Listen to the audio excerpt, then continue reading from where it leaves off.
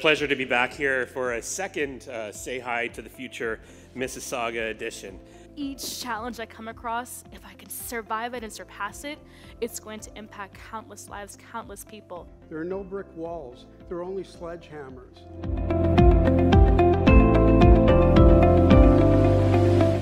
Amazing people here from different industries. I think resilience is a muscle that you can exercise. So the best way to talk to ourselves is through self-compassion. So we're on a mission to empower women and reduce textile waste.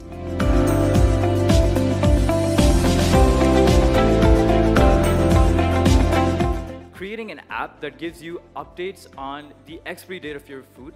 One of the things that we thought of as a sort of a solution or a way to get ready for that is to invest in DE&I programs. But really the important aspect was the fact that more children could receive this life-changing procedure.